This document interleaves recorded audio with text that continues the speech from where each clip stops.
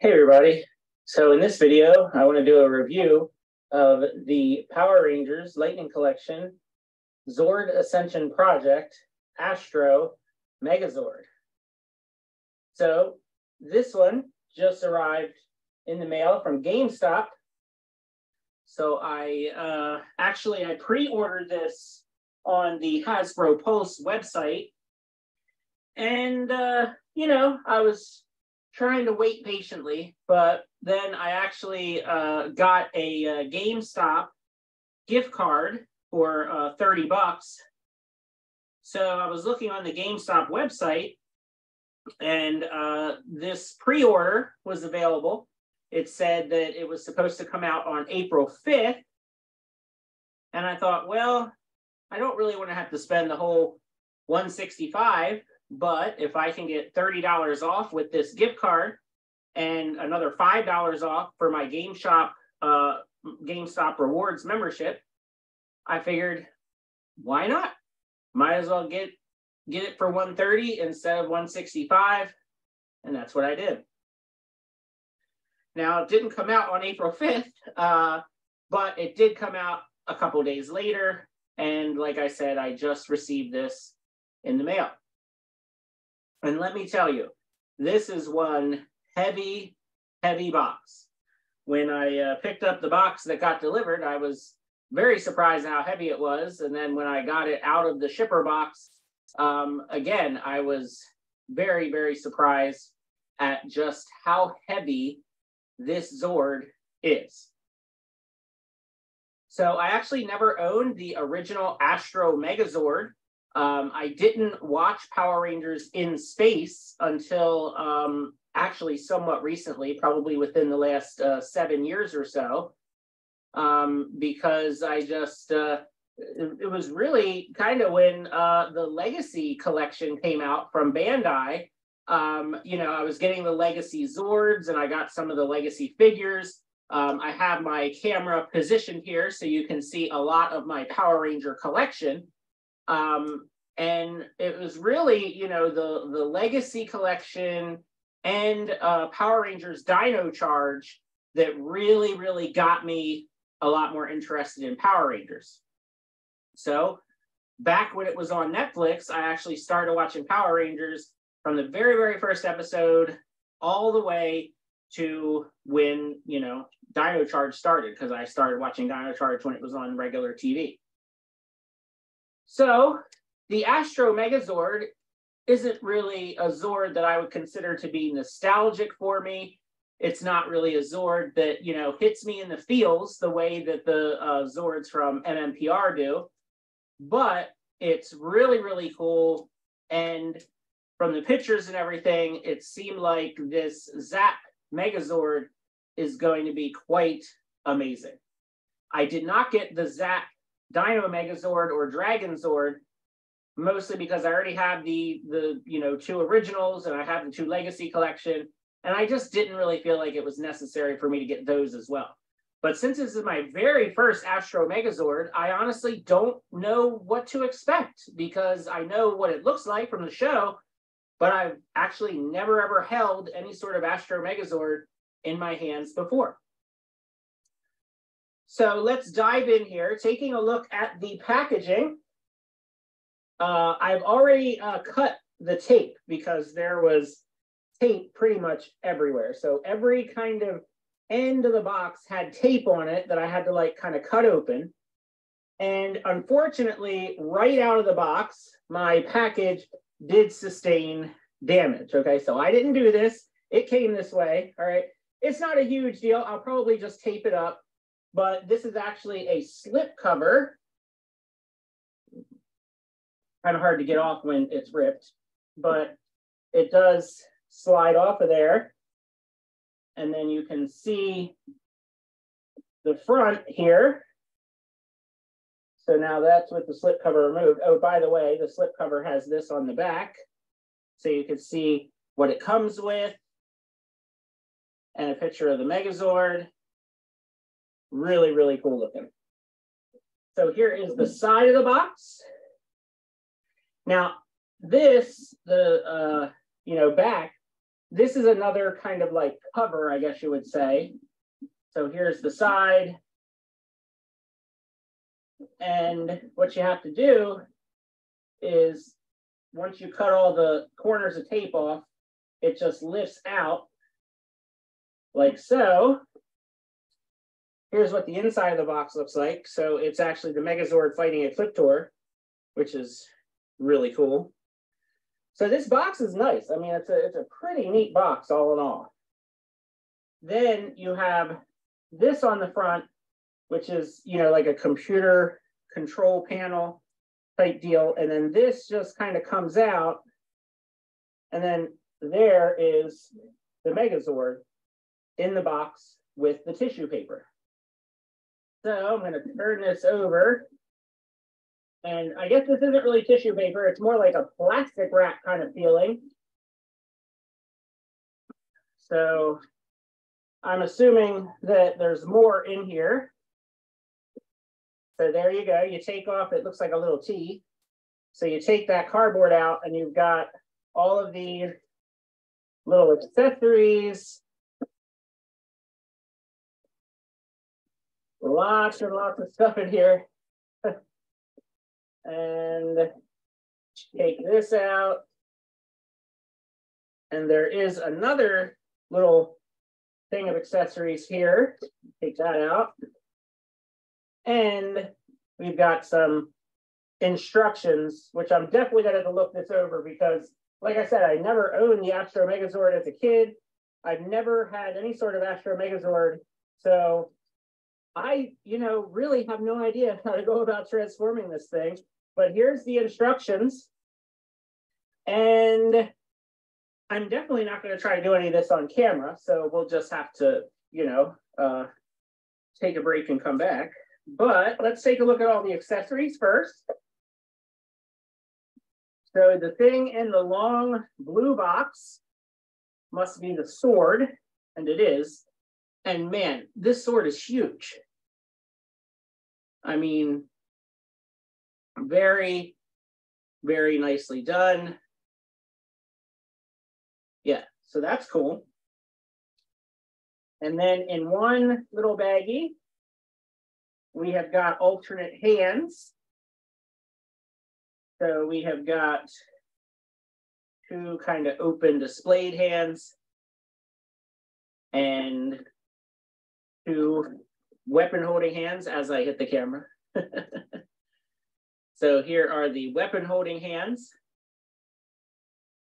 Pretty cool. There isn't any articulation. These are just kind of one big chunk of plastic. And then the holes on it, of course. Let's see what's in the next baggie of accessories. Okay, so this, I'm going to find out what this is. This is more pieces to the Megazord. So there's that. I feel like more and more like I'm opening a Transformer than a Zord, which I guess they're kind of like Transformers, I suppose. Now, in this baggie, in the smallest baggie, we get all the little Ranger figures. So we get, man, these are so tiny. Get a little Black Ranger, if it'll focus. Doesn't really want to focus on these. Let's see. I can get the camera. It doesn't want to focus on this little guy. But you get a Black Ranger and a Pink Ranger and a Yellow Ranger and a Blue Ranger. I mean, these are pretty cute, but they are tiny, super, super tiny. And there's the Red Ranger. And then finally, in the last bag of stuff, we have got the little shuttle, which is, I mean, this is cute. Just the little shuttle, and then this becomes the Megazord's head. So there we go. Those are all the parts that are all in the little baggies. So we get quite a bit here. And now I really want to see the Zord.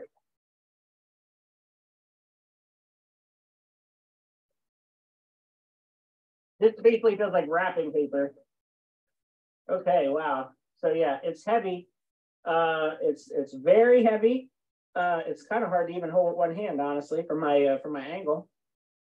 So it is pretty cool looking. I mean, this is how it looks out of the box. So it's got this little piece of cardboard kind of protecting the symbol there.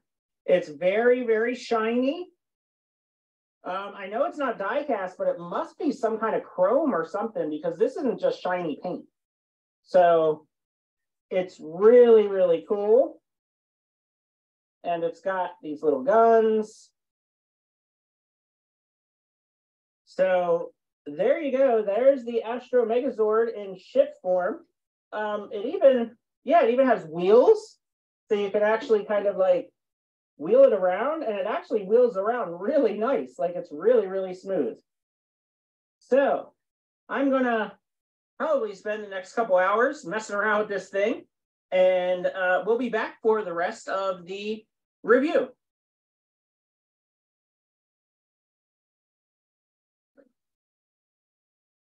All right, everybody. So here is this magnificent ZAP Astro Megazord. So I have little Andros here. This is the In Space Red Ranger Lightning Collection figure. So you can see how incredibly huge this Megazord is. I mean, look at the size of this thing. And I couldn't even get the whole thing in the shot with the sword. It is, I am just almost speechless as to just how big and heavy this thing is. And I talked about the price already.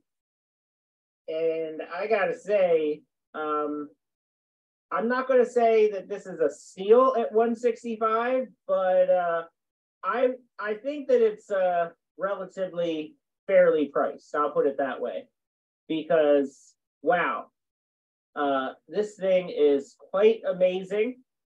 And like I said before, I don't even have like a real strong nostalgic connection to the Astro Megazord the way that I do the Zord from MMPR, but wow, this guy is huge.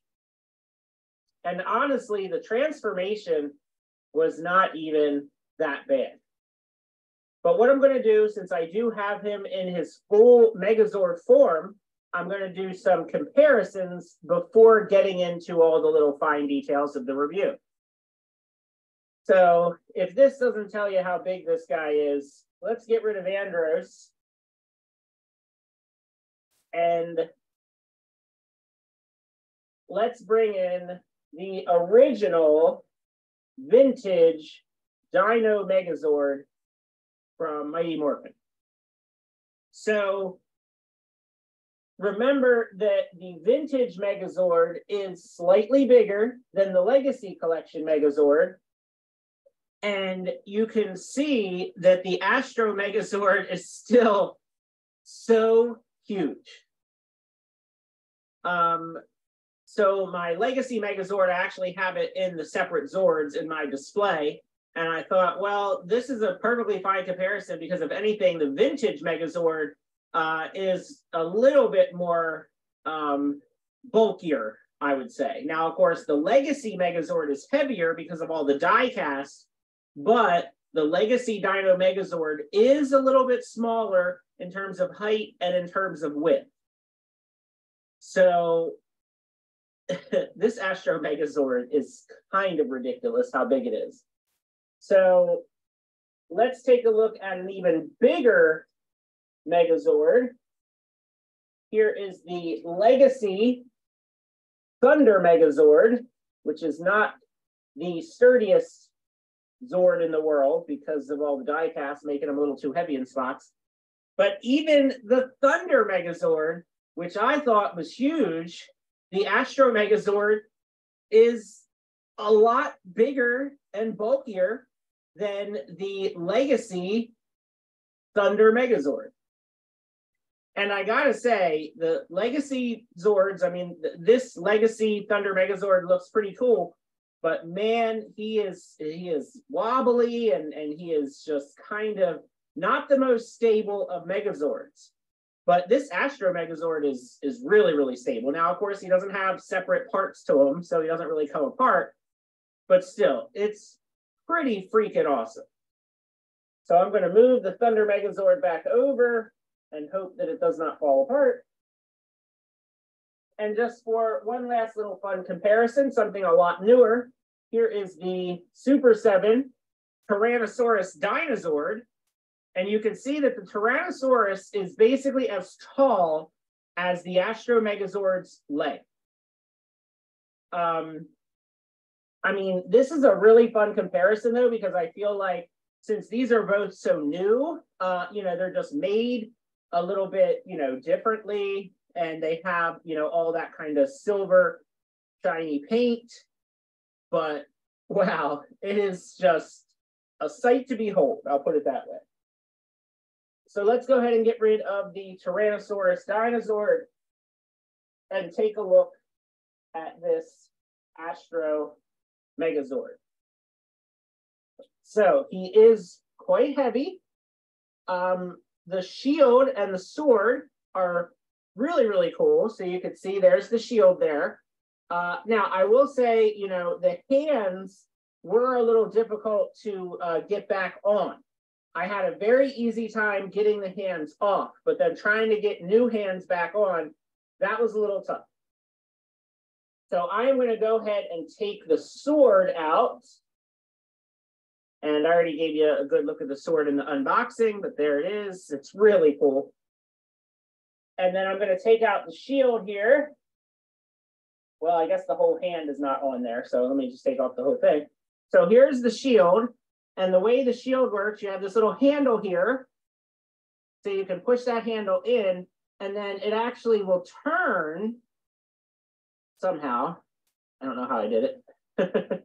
It'll actually turn to where you can change it back into the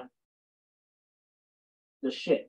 There we go. So you just turn it around like that, and now it's ready to go back into ship mode. So like I said, the hand already came off, but that's fine, whatever. So the hands do turn and twist, and they pop off really easy, like I said, but getting them back on is another story. We have elbows that go up and down that much. Shoulders have a nice, solid joint there. You can hear the ratchet. The knees do bend. And again, another really super solid ratchet joint here. There's also some turning here, but you can't do a lot because they kind of get in each other's way. There is a turn or a rotate at the waist. And of course, the head, if I can get it, the head turns and it has a tiny bit of tilt. And if you do this, there are the Rangers sitting inside.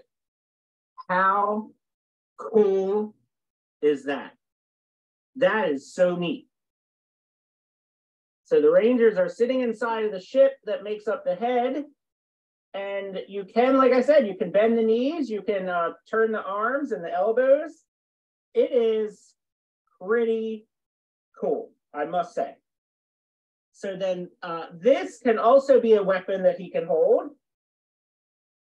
So I don't really want to do it because it's kind of hard to get this out, but there's a peg here and you can put that in the hand and then it's like a gun. And then I already showed the open hands, so I'm not going to put them on because like I said, it's kind of hard to get things on and off, but you can imagine what it'll look like with the hands open like that. So I'm going to try, let's see if I can do this off camera here. Try to put the fists back on because the fist is what you need for the ship mode. Because I'm going to try to put him back into ship mode on camera here. So there's the fists. Looking amazing. The chrome is so well detailed. I did not have any trouble with this at all in terms of the transformation. I was a little scared at some points here and there. It felt like it was going to snap, or it felt like it wasn't doing what you wanted it to do. But once you get the feel of it, and once you kind of move stuff around, it feels really, really well made. So anyway, first thing you want to do is you're going to pop the head off. Oh, I guess I could have showed you the back. Not a lot of detail in the back. Not really a surprise there. All the details definitely up front. But the ship here, it pegs in the back and then it slides in. So you can just slide it right back out. So here is the head up close. And then just to turn it back into the ship mode, you got to pull it upwards. Okay, so this is the way it sits on the head, like this. You got to pull it upward and out, and then this part goes in, and then boom, you got the space shuttle. I can't remember the exact name of this thing. I know it had a name. It may have just been called the shuttle, actually, now that I think about it. But all right, so it doesn't want to go completely together. I think I'm doing something not quite right here. Well, I guess it's in there. I guess it's in there good enough. I was thinking that it would snap in somehow, but I'm just not feeling it snapping. But you could just have the ship by itself, and you can still see the Rangers where they would be in the shuttle. So that's pretty cool.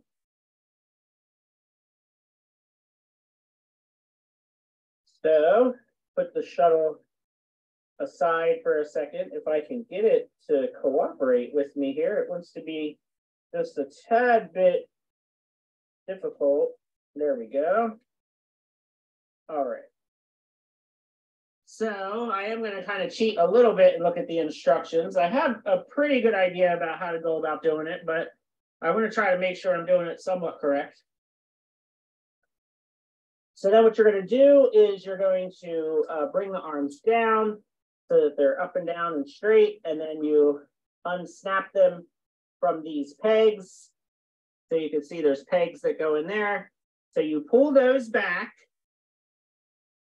And then this part in the front comes up and like this. So now you got, like, that's the front part, the upper leg part that kind of comes up and out of the way. Then I think probably the trickiest part for me was getting the legs just right, because the legs, it's a little scary because it feels like they could break. But again, just be gentle, go easy on them, because they kind of turn at the hip and then they also turn at like the upper thigh. And see, it feels real stiff and it's a little bit scary at first, but you'll kind of feel it. You'll get the right idea. I do need to kind of come off camera just a bit here to get the final turn.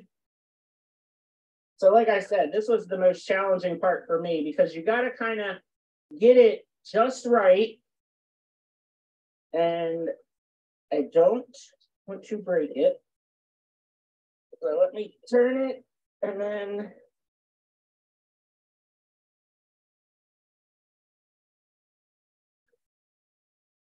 and we are back.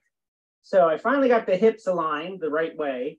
So this is what you want it to look like. So here's the front. This is the part that was down in the front here. So you move these up and out of the way. And then this is what you end up with right here. So that's how you want the legs to look. And then you can just pretty simply turn the legs upwards. And there's a peg in here. So right there. And the pegs just go in. So it snaps in, and then you got the front part here. And then you can kind of figure out what's going on with the arms, because the arms have a peg as well. So you just kind of push the arms in to their corresponding pegs. Let me get this one in there. There we go. So now the legs are pushed in all the way. You can put this part back down again. It doesn't want to. Looks like it's hitting something. It doesn't want to go all the way down.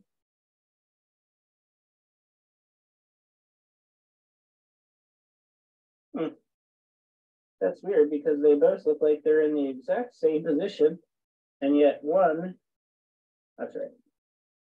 So then you have these little gun things, these little gun turrets that you can turn. And then of course, in here, you gotta, so there's these little things in here. You gotta push those down. I said, push those down, there we go. They snap in there. And then you can put the ship in here, the way it's supposed to dock. And then this all goes together. So let me do this off camera, because it takes both hands to get it just right. And then everything locks into place. And I got the fins up here. You can kind of bend those however which way. So there is the ship. And now I've got to put the other little doodads on. Oh, I think I did forget to put the shield back on. So let me do that. So the bottom part down here, this is where the shield latches into place. There's, you know, this part and it goes together. So it's actually pretty simple, which is good because I am not very good at these things. As you can all already tell, I'm sure. You just gotta line up all the pegs and they just go right in. So there you go. Now you got the shield in the bottom there. And then you just snap the arms back in place.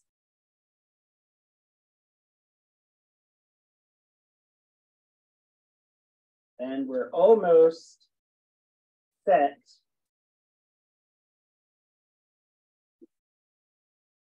So then we got to get the little blaster side things. I don't know what you call them.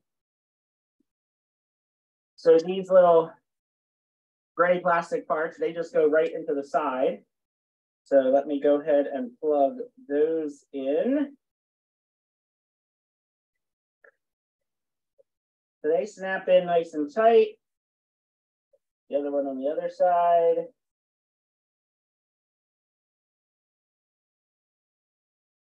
All right, and then this bottom gun, got to figure out where this goes into.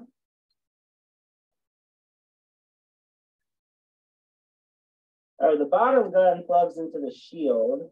So there that goes. I am having kind of a hard time getting the shield to stay in there. There it goes. All right. So now you've got the gun in the bottom and the sides. It is kind of hard to get a grip on it, especially with one hand. But there you go.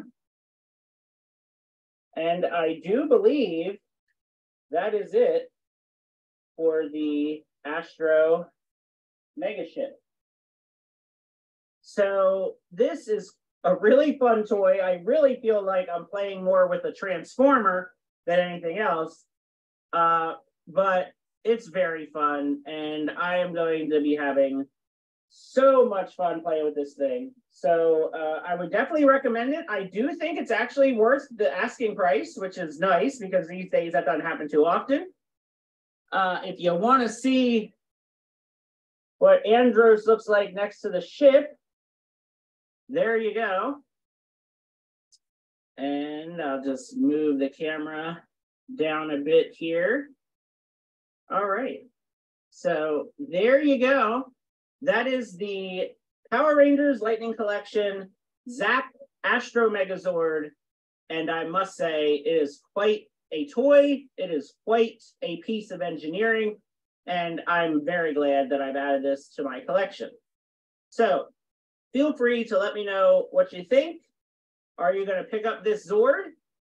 And what is your favorite season of Power Rangers? Thanks for watching. Have a great day.